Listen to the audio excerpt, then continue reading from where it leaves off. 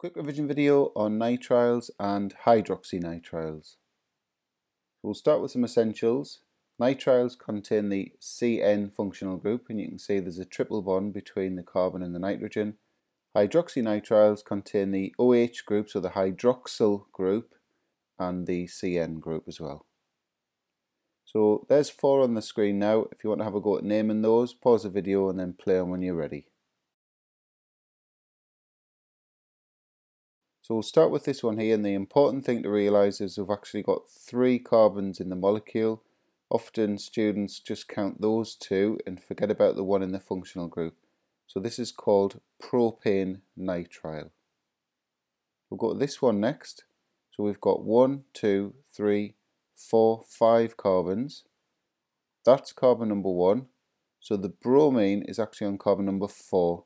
So this is called 4-bromopentane nitrile. So you can see we've got a hydroxynitrile here. So again, 1, 2, 3, 4, 5, 6 hydroxy groups on carbon 1, 2, 3, 4. So this one's called 4-hydroxyhexane nitrile. And the last one, we've got 1, 2, 3, 4 carbons. We've got a chlorine on carbon number 3 and a hydroxy group on carbon number 2. So we've got to use the alphabet rule. So the chlorine's going to come first in the name, even though it's on a higher number carbon. So this is called 3-chloro-2-hydroxy-butane nitrile. So we'll focus on the nitriles now, and then we'll move on to the hydroxynitriles. So nitriles can be made by reacting haloalkanes with cyanide ions, and that's got to be in ethanol. And the ethanol prevents any water reacting with the haloalkane, and that would give you an alcohol. The mechanism that we'll look at on the next slide is nucleophilic substitution, and it's very useful for organic synthesis because it's a way of extending the carbon chain. So butane nitrile has 4 carbons in it, but remember one of the carbons is coming from the cyanide ion, so the haloalkane only needs to have 3 in it. So we need to react chloropropane with a source of Cn- ion, so I'm using KCN, remember the ethanol. So there's the products there, butane nitrile and KCl. So moving on to the mechanism, remember it's nucleophilic substitution. So you can see the way I've drawn the cyanide ion up there, you can see a pair of electrons clearly, so they can be donated, so the Cn- ion can act as a nucleophile. They're going to be attracted towards that slightly positive carbon in that polar CCl bond, and we represent that like that. And obviously this bond, this pair of electrons, is going to be repelled completely onto the chlorine and break that bond, and that's going to give us these products here. Notice I haven't got the potassium ions in there because effectively they're just spectating in the reaction. So moving on to hydroxynitriles now. So they're made by reacting carbonyl compounds, so aldehydes and ketones, with HCN, hydrogen cyanide. Now HCN is too toxic, so we use a mixture of sodium cyanide and sulfuric acid, which makes the HCN sort of in situ in the reaction. So the reaction equation for that looks like that. But we're just going to use in the equations, we're going to use HCN. And the mechanism is nucleophilic addition. So we'll use these 2 as our examples. So we've got an aldehyde and a ketone.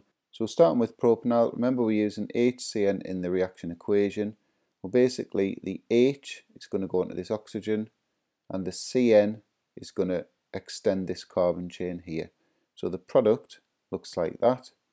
So what's that called? We've got 4 carbons in the chain, and we've got the hydroxy group on carbon number 2. So that's 2-hydroxybutane nitrile. So moving on to the other one now, butanone and sodium cyanide sulfuric acid. So remember HCN goes in the equation, and we're just going to put the H on the O, and the Cn goes on that carbon as well. So the product looks like that in skeletal formula.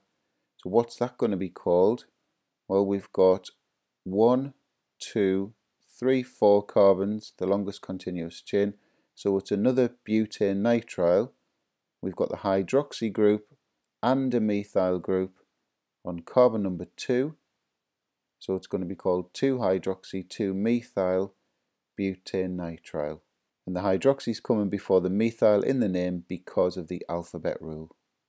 So we'll look at that mechanism now. So this is nucleophilic addition, remember, and again Cn- ions have that lone pair of electrons which they can donate, so it's a nucleophile, and I'm sure you can see what's going to happen.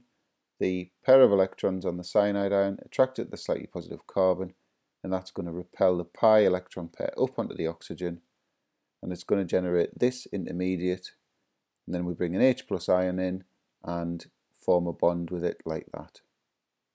So the product looks like that. And it's worth noting that water can also be used at this stage here, but if you went for water, then you're going to get a hydroxide ion as well produced at the end of the mechanism. So we'll finish with some reactions of the nitrile group. There's only two we need to know.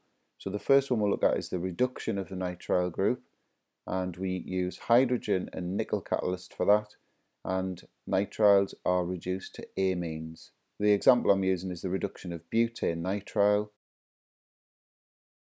So there's the product, and notice I've coloured in the hydrogens that have gone on in red, so you can see to balance the equation we need 2 moles of H2 per nitrile group that's reduced.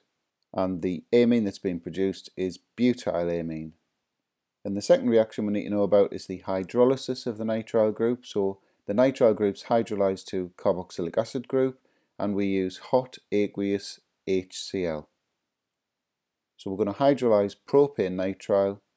So this time I'm showing the triple bond between the carbon and the nitrogen because that bond's going to break. Remember, hydrolysis, chemical breakdown of a substance by reaction with water.